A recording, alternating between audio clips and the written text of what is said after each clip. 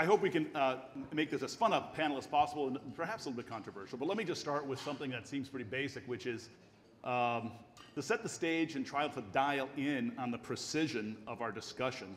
Because as we all know, and in part because of your papers, we've contemplated multiple different definitions of momentum since its antecedents.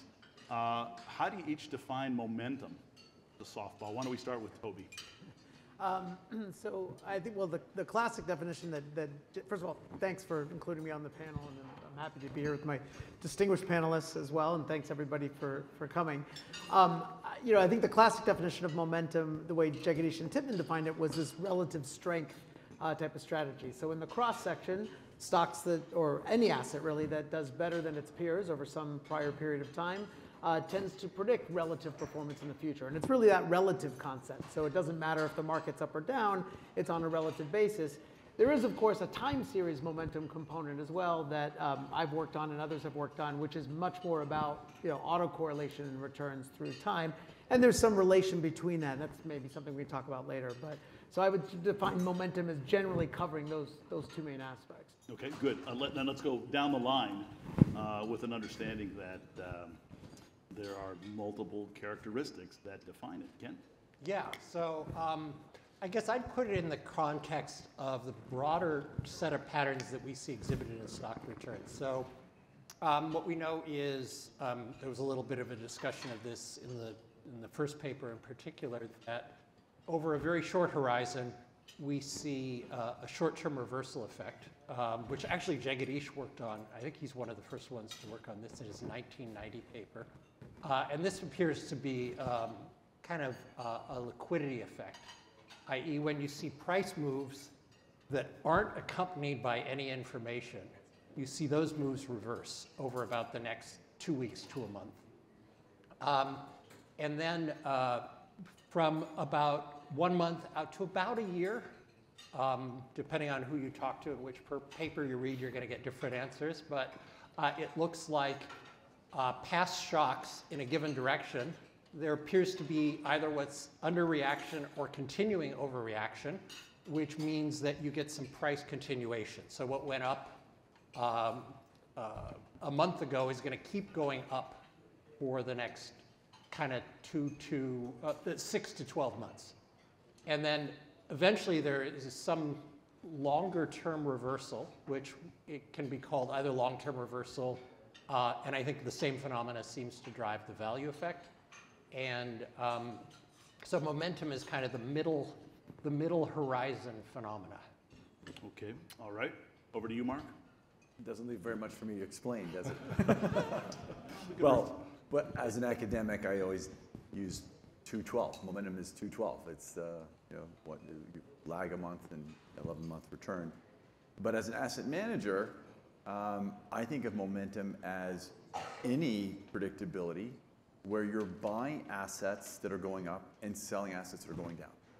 Could be because of past prices, or could be almost any other piece of information where on average you're buying things that are going up and selling things that are going down. And in that, using that nomenclature, it's a much broader group of predictabilities, and they're broader than what you guys would think of, but they actually have a lot of commonalities. And in what we do, that momentum concept makes a lot more sense than just focusing on 212. Well, so then let me start this way and go back, and then we'll start jumping in. So that begs the question of whether momentum is a risk factor, in part because it's persistent out of sample, going backward in time. It's persistent across asset classes. It's persistent and survives multiple comparison, Bernoulli oriented confidence intervals, and it really is this sort of very strong feature. The spread between high and low momentum in stocks is often thought to be stronger than the spread between stocks and bonds. So, Mark, is it a risk factor? We're all knowing that there is the famous Carhart factor. Is it a risk factor? The honest truth is I kind of don't care.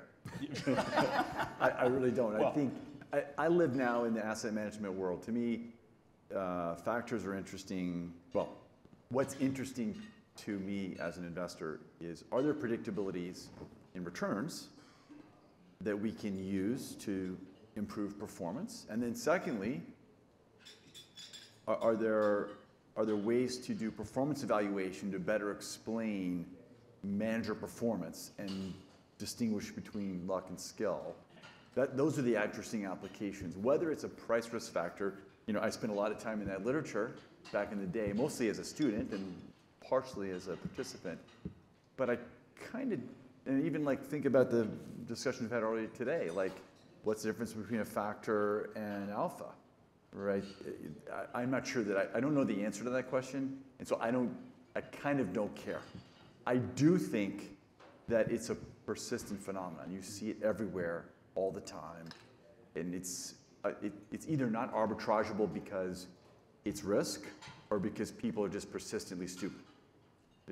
It's persistent. Okay, so we have to care in some sense from a practitioner view as well as an academic view, because the price that investors pay for beta versus alpha or something in between are vastly different, right? We can pay 15 bips for some form of momentum, or we could pay 2 and 20. So it matters in the world at large. So thank you, and let me go to Kent. Don't we care about it because of that? So you said we're supposed to be controversial and aggressive? Yeah. Okay, so I'm going to say it's a dumb question. Is that okay? I'd like to thank our panelists, Mark Carhart and Toby Moskowitz. Thank you for being here. So, or I'm trying to think, Gene probably, we were talking about FAMA earlier, who we all interacted with closely, have interacted with closely over many years. Of course, yeah. And I think what Gene maybe would say is, well, it's certainly a risk factor for somebody. Yeah. And I think thinking about a representative agent model and asking for the representative agent in the economy, is momentum a risk factor? I'm not sure that's really the right question, because I'm not sure I trust that kind of model so much anymore. I mean, certainly if you ask, is it the covariance of momentum returns with marginal utility for the average investor and economy that drives its performance, the premium it earns? I would say the answer is probably no, right?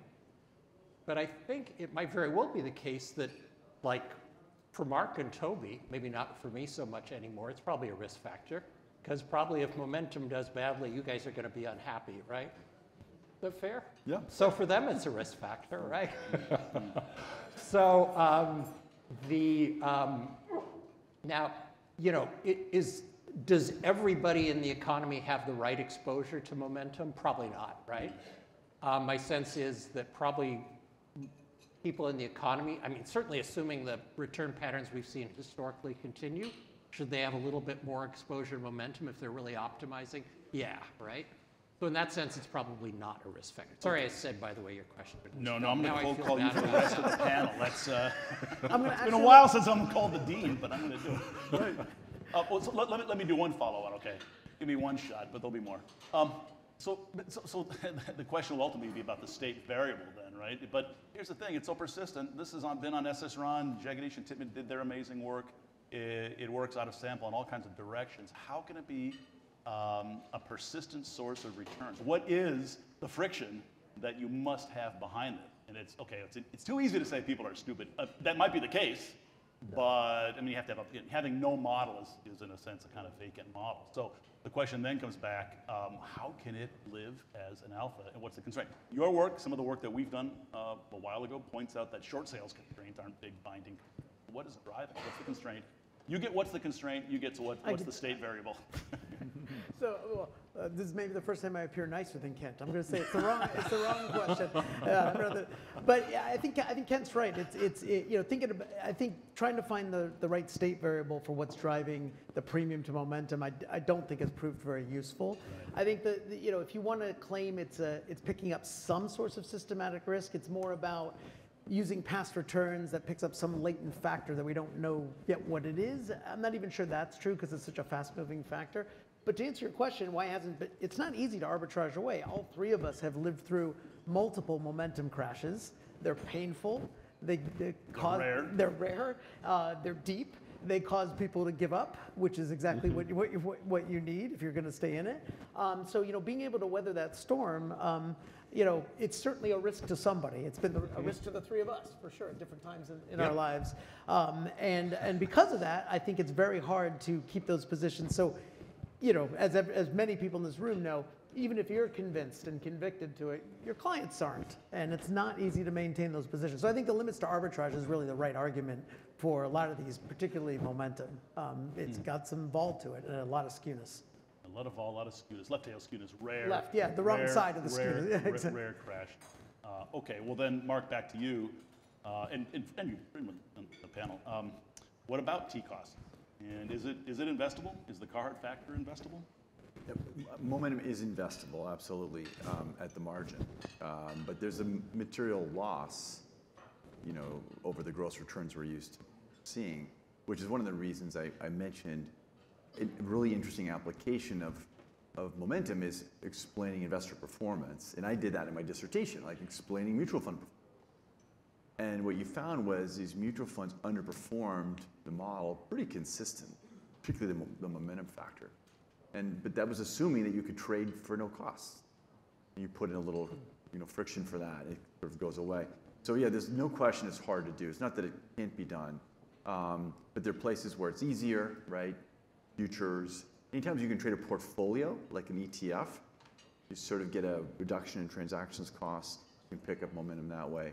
But it can be done, and certainly, at the margin, including it as a signal, it makes a lot of sense. But it's not as easy as it appears from the academic literature. Right. So you have to map it. You have to humble the premium. There are all kinds of things you have to do in the center of it. So then, Ken, what's the leading? If you don't have a traditional APT style model in mind, which I'm presuming you don't, right? What is the model? And not having a model, I mean, it's hard to get off the stage if we don't say something about having a model somehow, right? Can't tell us about it. The model being no model is a challenge. I have multiple models that are completely different, right? So I think there are a bunch of stories out there. So, I have an old paper with Hirschleifer and Subramaniam that argued that there's some overreaction, or continuing overreaction. I have kind of a new paper with two guys, Alex Kepos and Simon Rothke, and there we have a multiple investor model, which I think what we're exploring is short sale constrained securities. And it turns out, one of the things that we really see in financial markets is a huge amount of disagreement. This is, again, part of what, leads me to want to move away from representative agent models. But I'm thinking more and more with more of the evidence that I see, I'm inclined to believe that there's some tendency on the part of investors to not do a very good job of extracting information from prices. In other words, prices move up, and if you see this, I find myself doing this. A price moves up and you think, look at the way the price has moved up. These guys are idiots, right? And at least some fraction of the time, what you know is there's going to be some information there. And until you start seeing snippets of that information actually reach you, via reading news feeds or whatever, you're not going to trust that that information is really there. So as, to the extent there's some agent out there or some group of agents that have private information, they push the price up, investors look around and say, I don't trust this. But then as more and more information is revealed consistent with that price rise, the price continues to increase. My sense is that that might be a lot of what's driving momentum. But again, there are a lot of different explanations. And not short sales constraint. How do you assign that? Yeah, no, in fact, my argument would be for short sale constrained stocks, you're going to see patterns that are very, very different than what you see with standard momentum, right? Right, okay. What about other asset classes? Let's hit that. Toby, you've done a lot of work on multiple asset classes and so on. But momentum definitions are different in different asset classes in some ways. Is that a notion of robustness, or does it pose additional questions, for example, about the explanation Ken just offered, including, by the way, apropos of your book, in betting markets?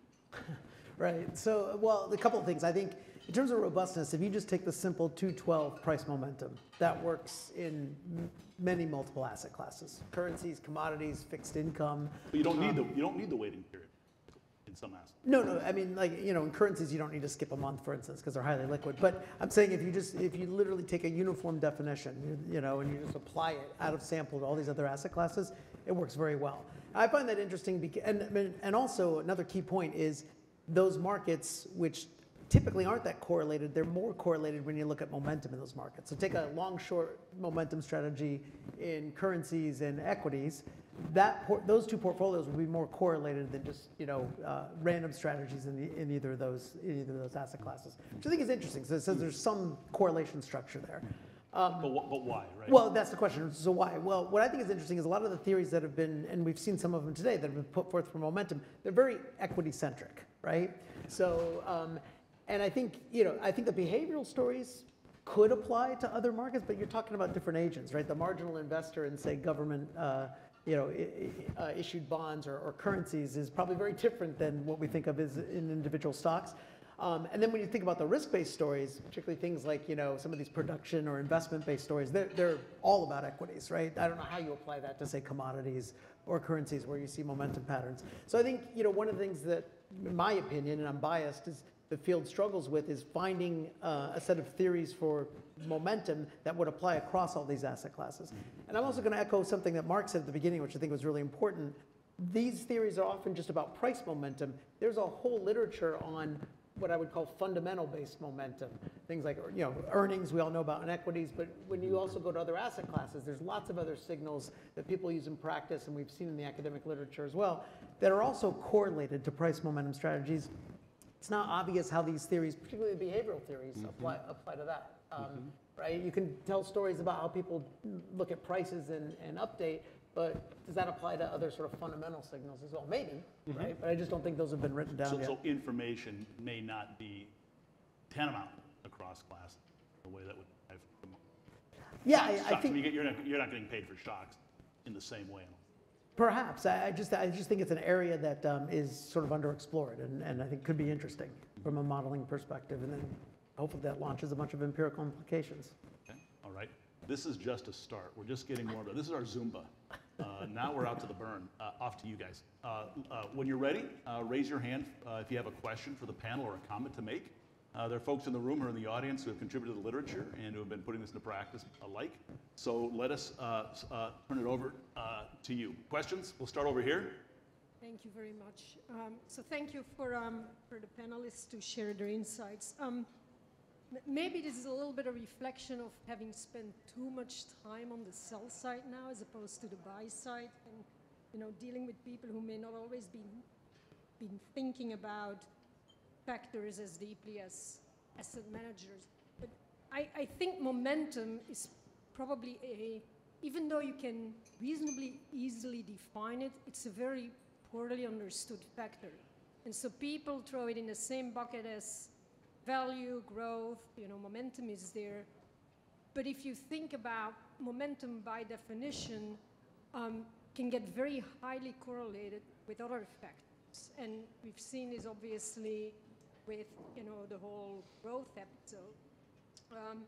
And so when you talk to people, just the notion that the constituents of what looks like a momentum basket can actually change overnight, as opposed to when you talk about value stocks or growth stocks, they tend to be more persistent. I don't think they always think through the repercussions on that. So actually 2 questions here. Number one, have any of you kind of looked closely at, is there a difference in behavior of momentum depending on how closely it starts to become correlated with other factors, and does that have repercussions? And then secondly, the fact that it can very quickly turn around, is that just underscoring there has to be some premium here, because it is some reflection of the fact that timing the market is incredibly difficult. So with a momentum factor, things start to, bubble, and people can say this is really overpriced at some point. It is going to turn around, but timing that is very difficult. And is that a little bit the embedded premium? So first one's conditional exposure, second one is timing. Sort of like the Grundy-Martin work. I mean, I would just say that the point that Ingrid makes about the correlation is really important, and it's understood, I think, by asset managers, right? If you're, whatever your factor is that has persistent positions is doing well consistently, then that portfolio also is a momentum portfolio. And so you get that correlation, and so when you get more exposure, you're spreading your risk across multiple factors. You have more correlation in the correlated factor at that moment in time. Yes, we've done a lot of work on timing momentum, a lot of stuff on dynamics, and honestly, most of the research that we're talking about, what's been done in academics and what we're talking about is in equities, there's a tremendous amount of other predictabilities, which you referenced in other markets, where the momentums are different horizon, where they're more dynamic. And to me, that's where the interesting research is going. It's really about a generic form of underreaction, which is dynamic, which changes through time. And you have to estimate what that is and try to figure out how to be in front of that, or at least be caught up to where it is. It is not a singular estimate. So that's, I think, what's interesting about investing in momentum today. Yeah, if I'll jump in. Tobias in my paper from a few years ago now, the momentum crashes paper explored this, and in fact, in a lot of different asset classes. The idea is really, really simple. Like, if the market is, momentum is basically you're buying winners and you're selling losers, right? And so if the market has been going up, momentum is going to have a positive beta relative to the market. If certain kinds of securities have been going up, momentum is going to have a positive exposure to those. And this is true for equities, but it's also true for other asset classes. So to the extent, the market goes up and then it goes down for a while, well, when the market is going down, you're going to have, the beta is clearly going to change. It's going to kind of flip relative to, it's going to flip. So Eventually. What's that? Eventually. Eventually. And but you can hedge out that kind of stuff a little bit, right? And that helps improve your performance. Kind of related to the second paper today. There are lots of risks that you can hedge out, and the performance remains good after doing that. And in fact, you can improve the performance pretty dramatically by hedging out these kind of unintended risk factors. Yeah, I was going to say something similar. Actually, back to your question about, is it risk? It's so painful living through these momentum crashes. Kent and I wrote a paper about it. It was, called therapy. It's called therapy. I understand why dealing with Kent, you'd have to get some therapy. It helped, actually. No.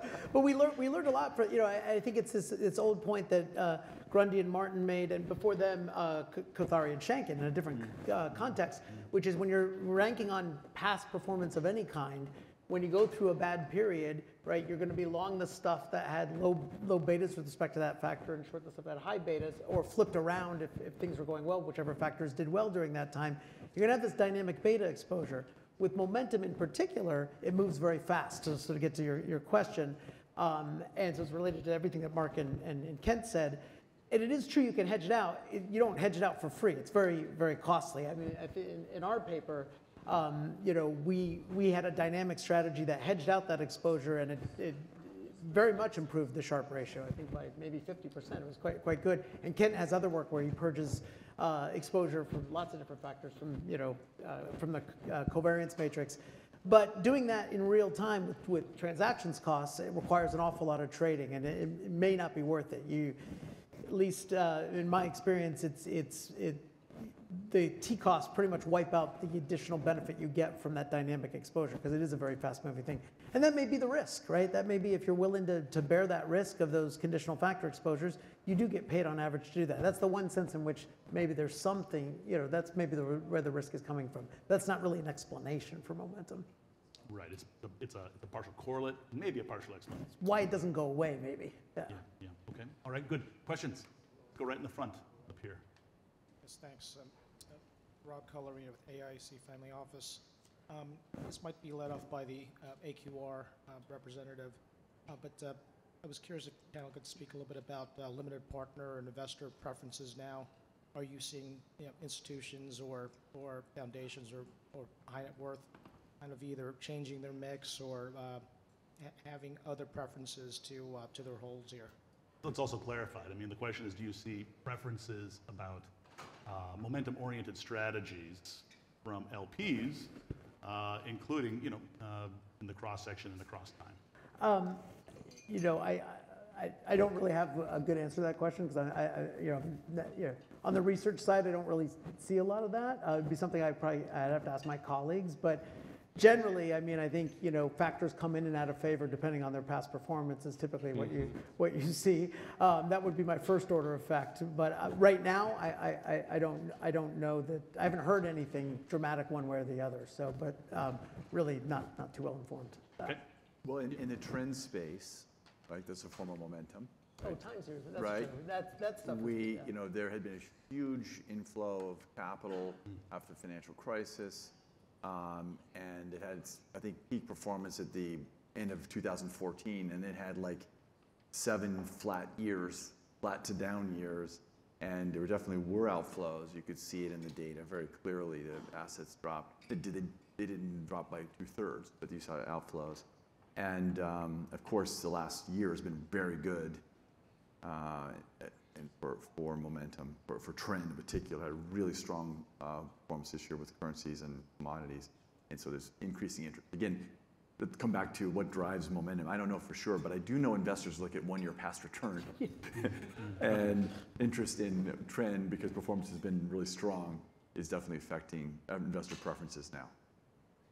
Right. That's partially to a model, maybe not very far. It's a state space comment. Yes. It's nice to be long convex strategies and momentum or trend during periods of inflation. An empirical observation on a model. Okay, all right, excellent. Questions? Let's go right here, and then we'll go over. Thank you very much. I don't want to sound too simplistic, but we're talking about momentum. We're talking about what moves markets. I haven't heard anyone mention the Federal Reserve or central banks. I mean, that's one of the biggest momentum movers. Look, you've had through 2020 when the Fed started easing, and I could go back 30 years, but when they started easing, the markets just went up. It raised all boats, and it went all the way through 21. Now that the Fed is tightening, and when I say tightening, not only they raised 225 basis points and another 75 on Tuesday, so that's 300 this year, which is pretty quick. You have over 500 other rate rises from other central banks throughout the world. And not only is it the rates that have been rising, you just went from quantitative easing, where they provided liquidity for a whole bunch of years, to quantitative tightening. So if you're talking about momentum, I haven't heard anyone mention central banks. Maybe it's a naivete because you're trying to outperform other equities. But if you're talking about momentum, I don't understand why we're not hearing anything about central banks and what the Fed is doing. Or the Fed in our case and other central banks. Yes, it's really a question from 2 angles. One is, what about the Fed factor by itself, and also how do you disentangle factor, in a sense, if you take a model approach? Yeah. Okay. I would let you take that one, because you guys. You're going to punt it. Marcus calling. Well, you've done great work. AQR's done good work on macro momentum, so. Yeah, I would say, look, Mark sort of alluded to this earlier. I think when you're talking about, macro events like the Fed, like monetary policy, that's going to affect, I think, things like trends, right? Clearly, that could be trends in equities, certainly trends in fixed income, commodities for sure, when you talk about inflationary environments. Now, that has less to do, I think, with what, if you think about Geczy and Tipman's classic measure of momentum, it's relative strength. It's about equities versus equities. And you said that. It's not going to have much of an effect there unless you think there's, a different duration effect on the equities. But that's tiny. That's going to be very small. So I think to your point, yeah, I think the Fed can have some influence on trends at a macro level and macro type momentum strategies, but so will other global macro factors for sure. And I would think interest rates would certainly be a big part of that. This is tangentially related to this, but it's kind of an interesting factoid, so I'll throw it out there anyway. One of the things that I've been doing a little bit of work on is meme stock, like GameStop, right? And probably as everybody knows, there was, if you look at GameStop pre, January, February 2021, it was declining rapidly. It got down below $3 a share. There was an incredible amount of short interest. Short interest was over 100%. Borrow costs were up around 100% per year. And it was trading at $3. And then with the whole Reddit, Wall Street Bets forum, the noise that was injected into this. And actually there's a guy, Robin Greenwood, and some of his co-authors have an interesting paper that suggests that a lot of the stimulus money flowed into buying GameStop. So GameStop jumped up to, I think it hit a high of $448 a few months later. And if you look at what happened to short interest and to borrow costs for GameStop, they both went close to zero. So basically the shorts gave up. And then interestingly, from like March 2021 up through the start of this year, short interest stayed very, very low and borrow costs stayed at zero. And then when the market started going down at the start of this year, both of those jumped up dramatically. So it kind of looked like there were the investors who were in there who were willing to short sell GameStop held off until there was a little bit of momentum in the market, it looks like. This is my interpretation of that. I don't know if that's right, but And did the specialness go as high as it was before? Probably not. Right? got up Not even to close. 120% In the advance borrow of that. cost. Well, Kind stocks of are special too. in March of 2022. So a few months. Okay. All It's right. come down a little bit again, but it's still very high. Still constraining. Yeah. Okay. All right. Over here, we had a question. Yes, hi. So this is just about equities, and I'm slightly following Ingrid's question. If we think about value, growth, quality, you can come up with plausible economic rationales as to why those might offer a risk premium on average over time. I'm not aware of any such economic rationale for momentum. And there was a paper published a few years ago, and I believe it was called Momentum Factor or Factor Momentum, or it might have been the other way around, which was arguing that actually what was going on was that there was no momentum factor as such, but every now and then, for example, value stocks would do very well, and then people would sort of notice they were doing very well, and they'd latch onto them, and that kind of was actually a momentum effect. And then another time, maybe quality stocks were doing very well, and people noticed that, and they latched onto them, and there you go, now momentum takes on a kind of a quality aspect. And the hypothesis of the paper was that there wasn't actually any such thing as a real momentum factor. It was just other style factors performing well over a period and people latching onto them. I was wondering if the panel would care to comment on that. Thank you. I was going to say, I would disagree with one thing you said and agree with the latter part you said. I actually think the hardest factor to explain is quality, even more so than momentum. You're talking about highly profitable stocks that have low risk, and yet they have high expected returns, right? We would think of them as having high prices, not low prices. I find that one the toughest one to explain from an academic perspective. But nevertheless, I think the stuff you mentioned on factor momentum, or is momentum a factor, there is some debate going on about that, and I think that research is interesting. In fact, Brian Kelly and I have worked a little bit on that as well. I think, it's probably, it matters, I think, for the story, because a lot of the stories, even in equities, are really about thinking of this at the individual stock level and coming up with people trying to infer information, either underreacting or delayed overreacting to that information. Whereas another interpretation is all it's really doing is picking up these latent factor exposures as things are turning around in yours. Like you said, picking up the factors that are doing well over this time. So, which is also what explains the dynamic correlation it has with other factors. And I think that debate's still ongoing. Now, I think if you're running money, and Mark may disagree with this, maybe you don't care. Maybe you're picking up just that piece that seems to be there in markets. But I think it's interesting, and my opinion, reading that literature, is not fully sorted out yet. I don't believe it's all coming from just factors. And the reason I say that is that you see it. We'll go outside of equities for a second, but Chris mentioned some of my work on sports betting. There, you're looking at contract by contract. You do see systematic underreaction to, or in that case, it's overreaction to information on specific contracts, which would be consistent with some of the explanations for momentum. Of course, you could say sports bettors are totally different than investors. My experience is the Venn diagram there's a huge area where they overlap. So I think it's an interesting question, and one that my guess is research will continue to explore. Who knows, maybe the money supply went into the racetrack, and that's why velocity is still low. Let me take issue with the premise. I guess I'm not convinced with the idea that there's no plausible story for momentum. I think there might be a lot of plausible stories for momentum, which is maybe why we disagree about this. But I think to argue, I think we can explain. I think there may be a number of possible ways we can potentially explain momentum. We're at the stage now where we're trying to sort out which of these is actually correct. And but I definitely wouldn't go so far as to say, there's no way we can possibly explain momentum. I mean, I'm a behavioral person. With behavioral stories, you can explain anything, believe me. So. Got that on tape. Well, so there's a behavioral model somewhere in there. It's just it's diffused across. Yeah, and actually, I'm becoming more and more. I mentioned this at the beginning, but we talked a little bit about the Rabin-O'Donoghue idea of cursedness, right? That people tend to ignore information that's not directly presented to them, and I think there's so much behavioral evidence that we all behave like that, and this like should. the information cascade, like Eva Wells' information cascade.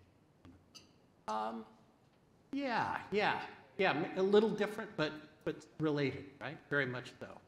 And I think it's very plausible that these sorts of bias should affect asset prices, and we know they're going to lead to momentum-like phenomena, and they should lead to momentum-like phenomena in lots and lots of different asset markets, which is very, like Toby's work and other work. So.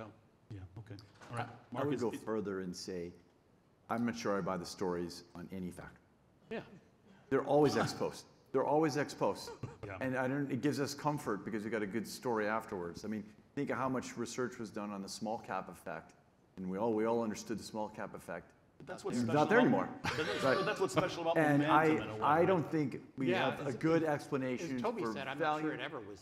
You're right. sure it was ever It never was. I know. I'm just pointing out that there was a whole literature where people felt like, oh, we understand why the small stock effect is there. Yeah. And same with value. We've tried to do that. I don't think any of these stories are accurate or relevant. What we care about is that factor robust? Is it going to work in the future?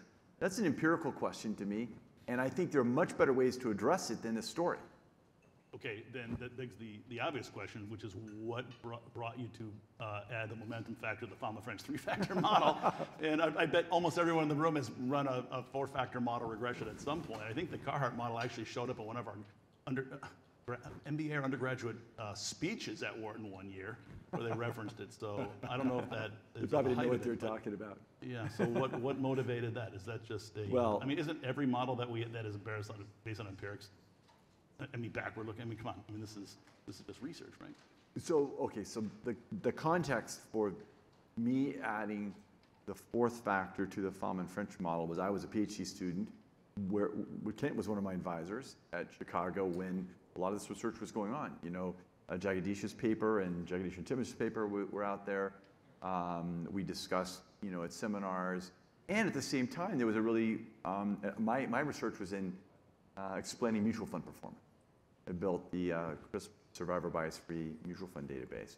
And there was a paper by Zeckhauser, which found that there was a hot hand in mutual fund performance, that 1 year past return. And it just seemed to me that probably is more likely a momentum effect in stock returns than mutual fund managers have a hot hand and then they lose it. And so there's, okay, well, let's see if we can just add that factor. But a very simple idea. If anyone who's actually seen the research, you'll see that my factor is like a really poorly done. It's 212. There was no value weighting. I didn't try to, like Fama-French, do a interleaving across, value, small cap, and everything. I would just put something very simple in there, and it just worked very well to explain a lot of the mutual fund performance. So that's why I did it. And turns out that momentum was related to so many of the anomalies sort of caught on. I think people have done it much better than I have since. And they changed the name, thankfully, because I called it PR 1 year, which was really boring. MOM seems more actual. Yeah, it also gave rise to the 30-40-30 idea in sorting, right? I mean, that was one of the, That's right. everyone here has probably done That's something right. like that as well. It's kind of amazing. Yeah. You're responsible for 30, 40, 30. Yeah. Sorry about that. I apologize. But at least it's robust. Naive and robustness are often the same thing, right? So Yeah. I think that's good. Oh, interesting story. Part of our history. So let's think of it this way. Another element of momentum is the waiting period in equities anyway, and short-term reversals. Is that also modelless? Is it a part of a spectrum? Is there a time series of reversion and persistence that needs to be part of a model? And a model could be a correlation, and we can say behavioral finance. So, but I mean, how do you link together long-term long-term mean reversion, intermediate-term momentum, and then short-term reversion in a consistent way? Well, I mean, that's always been the challenge. I mean, Kent did some of the earliest work on a model that tried to do that, right? And that's, I think, what was great about those models, along with Nick Barbaras and Hong and Stein too. You know, I think that's always been the challenge. I think as Kent said this earlier, the short-term reversal I think has always been thought of as just a liquidity phenomenon, and I think that's probably right. You know, it's 1 week. 1 month reversals have gotten weaker over time. They're now sort of 1 week reversals. I think that's probably right, and that's true in equities. And then merging, you know, sort of marrying the intermediate horizon momentum with these long-term reversals. I think there is, correct, you guys may have a different opinion, but there is some debate on whether those two things are linked or whether they're different. I mean, we sort of interpret them as the same stock kind of goes up relative to its peers and then it also comes down. I'm not sure that there's a lot of strong evidence for that, as opposed to just on average we see stuff over this horizon go up and the other stuff come down. We know the long-term reversals are tied to the value effect. We know the value effect is negatively correlated to the momentum effect, and combining them makes for a more powerful portfolio. I'm not sure we understand that whole system yet. So some of the leading explanations are more about this diffusion of information and how people react to it. I think a risk story probably does have a tougher time explaining both of those facts, unless you have to buy into some sort of time-varying risk there. Possible for sure, but I think that's a bit harder. But those are my thoughts. I don't think we've resolved that one. Yeah. So I would completely agree with Toby on the 1 month reversal. I mean, I think probably of all the stuff out there, that's the one we understand the best. Because it really looks like, you know, stuff that has gone up and where it's the movement upward or downward, right, can't be explained by anything else. Can't be explained by industry factors, can't be explained by news, right? This is basically pull all the stuff out that helps to explain this and then look at the residual. The residual reverses and nothing else reverses. In fact, if anything, there's a slight amount of continuation for everything else. So it really looks like when stuff goes up for absolutely no reason, at least historically, there weren't, you can either think of them as liquidity providers or opportunistic traders who pushed it back down to where it should have been. Historically, that wasn't there. Now you look, you know, in the last 20 years, this amount of reversal has fallen almost to zero, kind of as trading became so much, as the frictions for trading fell, right? But where it gets more complicated is in terms of the medium term and the longer. I mean, in terms of where we're going here in terms of the research, I think that what we're going to be doing is trying to dig more into the questions like Toby talked about. You know, is this, you know, the way, I know there was a plot in David and Subra's and my paper where we viewed this as an impulse response because it was very much a representative investor model, right? So is this really what's going on? And I think now we realize the situation is a lot more complicated. You alluded earlier to, you know, I've done some work on a short constrained stock, right? And so what we see for those is, you know, you find the stocks that have gone way, way up and they're short constrained, meaning they're hard to borrow. Well, what do you see? What we find is there is zero momentum. In other words, they immediately start reversing, right? Where conditional on specialness or something like that. Conditional on specialness, exactly. So what we do specifically, because we need a long time series, we don't actually have the borrow cost data. where we have borrow cost data since 2004, it's consistent with this, but the results I'm going to talk about are for a horizon from the 80s up till today.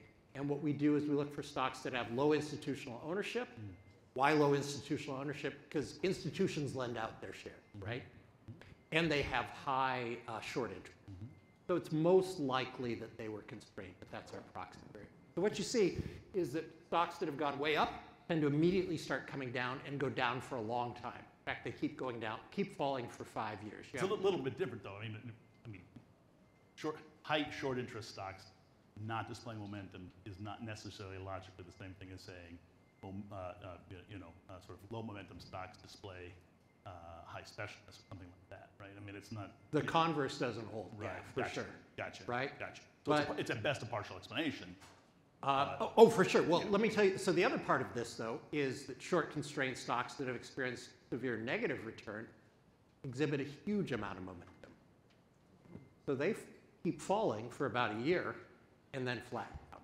So what we argue is going on, some of you are probably familiar with the Miller 77 paper, which is this beautiful paper. I remember talking to Jeremy Stein about 30 years ago, because this paper was published in the JF and got no attention for 20 years. Yeah.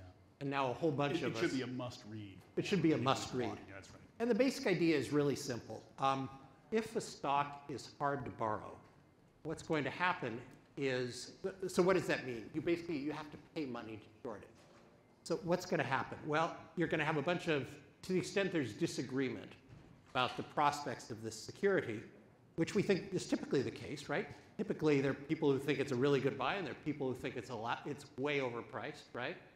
And what's going to happen is through the aggregation that takes place in the securities market, you'll get a price that equals about the average valuation. Well, when it's hard to borrow, when for institutional reasons you can't short this stock, what's going to happen is the price is going to reflect the beliefs of the optimists. So this is what we think is going on with these short constrained stocks, is that for the past winners, you're seeing the beliefs of the optimists, and for the past losers, you're seeing the beliefs of the optimists.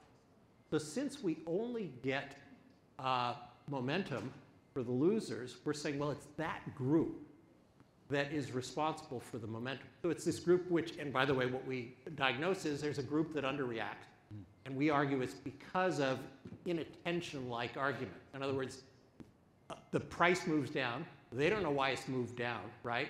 For reasons like cursedness, they say, I don't see any information that would be responsible for this price drop, right?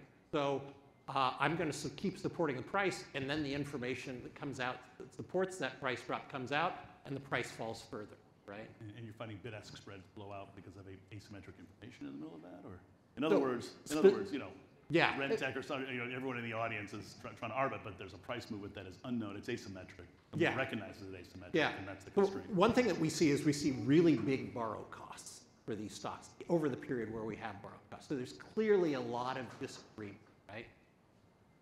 Okay, all right. So anyway, I think using data like going forward, right?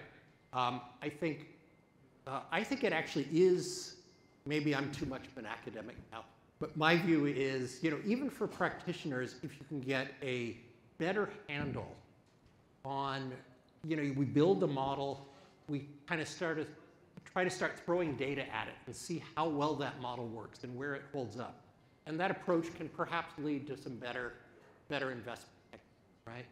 And I think trying to look in unusual places like short constrained stocks, I think that this kind of stuff that Vincent was presenting this morning is interesting on this dimension too, right? Really trying to throw unusual data at these models, trying to see where they work and where they don't, is a really important thing we should be doing forward. For sure.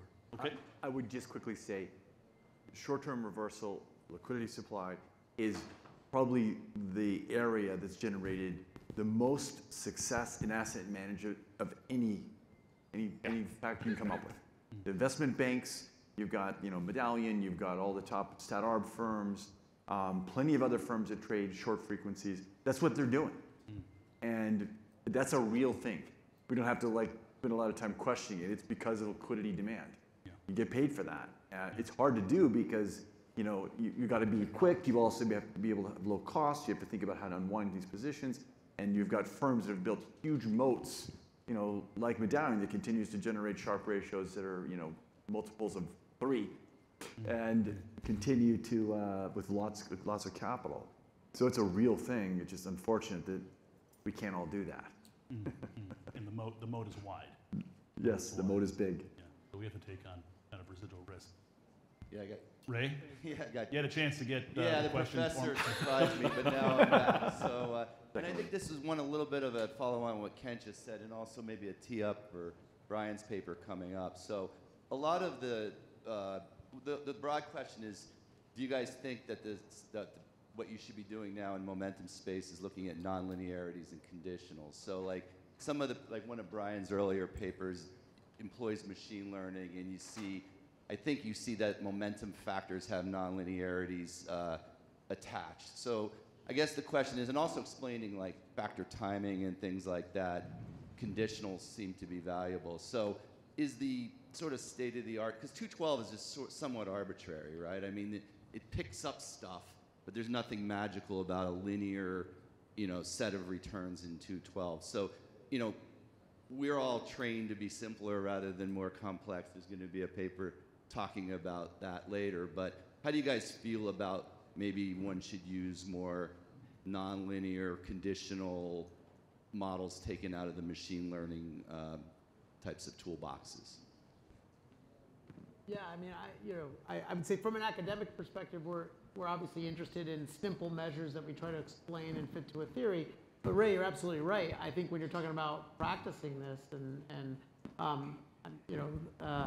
I think you try to measure things as cleanly as you can, right? There's nothing special about 212. So using a mixture of different signals, we've talked about some, not just price-based measures of momentum, but others, different horizons. And then I think you're absolutely correct that some of the latest research is looking at, you know, nonlinear connections between variables and bringing in more data in a way that is efficient, like some of Brian's work that we're going to hear about. I think absolutely that stuff can be valuable for predictability. Now, does it, you know, is it still the same phenomenon momentum? I would say it is. It's just a way of refining that measure, and it wouldn't just apply to momentum. A lot of the work that people have done in the literature on machine learning has been to measure factors better by using all the machinery. So yeah, no, I think that is a step forward. The horizon, is that the event horizon for momentum? Where is momentum going next? Will momentum continue? Of course, we suspect it will, given all the out-of-sample evidence. Better data, better models, make a statement.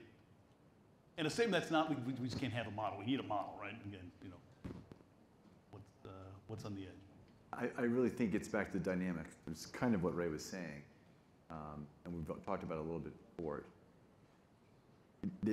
You'll find that first, it's not consistency in horizon, in asset class, in direction. I mean, obviously things change direction, but for all sorts of different assets, you can build conditional on that moment in time, a dynamic model, all having that momentum idea that you're going to be buying things that are going up in price, but being more broad and thinking the space in which you could build such a model.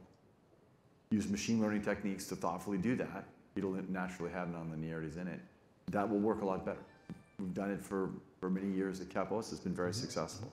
That to me is really where future momentum is. It's that there is this underreaction. I call it underreaction. We can say what the driver is. It's there. It's robust. It's everywhere. And it's not consistent. So build a model which is dynamic. That's how you'll be successful. And are you worried about auditability of the dynamics and understanding the models? I mean, there are a lot of reasons to have models, and one is just to have the structure. APT's it's a structure, right? Knowing the structure is so valuable. I think people overstate the complexity of these things. Like even like a neural network, we don't use neural network. Most people say, oh, it's just inputs, outputs. Actually, no, it's actually a lot of transformations, and you can average across all the other outputs and say, well, what does a functional form look like? You can actually see that and visualize the nonlinearities. It's more complicated. There are all sorts of methods, and random forest to figure out importance and nonlinearity. So I think the interpretability is overrated, but even then you can get interpretability with all these nonlinear models as well. You just have to take the time to figure it out. Partially falling under the silo, but you may not care. Yeah. In some sense. At the end of the day, what we care is about robustness. We believe, Right. are we confident that we can predict a future return? A back test is not going to get us confident, by the way. Right. You got to have some true out of sample evidence to know whether it's going to work in the future. I'm not talking about building good back tests. I'm talking about using techniques that we feel we have confidence that will robustly work in the future. That's really what's techniques about. modification, not humbling the back test, but actually brings things in. Yeah. Okay. Not the Harvey Strong, Correct. Hamstrong stuff, but okay. All right. Toby, and then I'm reticent, but I'm going to give Kent the last word. Go ahead, Toby. I would say, one thing I would say about, look, for sure, research is going to continue on momentum. It's one of our most robust factors. It works out of sample in many places, many time periods, both back in time and further in time. In other words, in sample periods that we never looked at to begin with. There's evidence going back to the Victorian age in UK stocks and Imperial Russia. My colleague Will Getzman has some of that. Yep. So we're going to continue to work on it. And I think we're going to work on it in two ways. One, what Mark said, which is, and Ray's question alluded to, which is different ways of measuring it, different ways of capturing it. But I also think we do need to work on the theory. I'm going to come back to this a little bit. Even if you are an asset manager, the theory can give you some guidance on how to measure it better, right? And so I agree with Mark that what you primarily care about is robustness and is it a factor that works. And maybe I agree. Maybe you don't care what state variable it's tied to, and I would agree with that. But if there is a good story about what process is driving it, you have a hope of better measuring it. And we know how much noise there is in financial market data that helps you guide. So I see that work continuing. And the fact is we don't have that many factors that are that robust. I know there's all this literature out there, Cam Harvey and others say there's 300 or 400 factors. At these conferences we talk about 3 or 4. That's right. it. Again, if you look at a citation weighted average of factors people have published, there's 3 or 4, and momentum is one of them. So we'll be talking about it. Okay. All right. Kent, last word, and under the idea that you get better answers even if models are wrong, right? I mean, this is like Dan Nelson kind of stuff from years ago. Yeah, I think that's right. And I think, model 2, for us as humans, the way we think about the world is models. I worry about just taking a set of empirical results as a model too, right? And but the thing that we want to think about is we want to think about regime changes, things like this. And I think we need to try to understand that in the context of a model. It's like the analogy I always give my students is it's kind of like, I wanted to come down here to the Marriott Marquis. How do I do that? I look at Google Maps, and Google Maps tells me how to go. Now, does it really tell me how to go? Absolutely not. There's a lot of other knowledge, right, that you've built up over the years when I get off the subway here, I have to watch out for the crazy guy standing outside, things like this. And, but you keep refining that model. And that's our way of organizing all the information that we're presented with in the world. And understanding also when there's some behavior out there that just doesn't fit this model, and you really better start thinking about revising your model, right? And what else will really be driving this. So watch this space. It works. We may care or not care too much, but we're revising it. It's robust, out of sample, and watch this space. Yeah. And I suspect you guys and also people in the audience will continue to strive to do good work on it, but it looks like we won't solve it anytime soon. That's good for citations, I think. So please join me in thanking our panelists today. Thank you, guys. Thanks, Mark and Toby. It was a great discussion.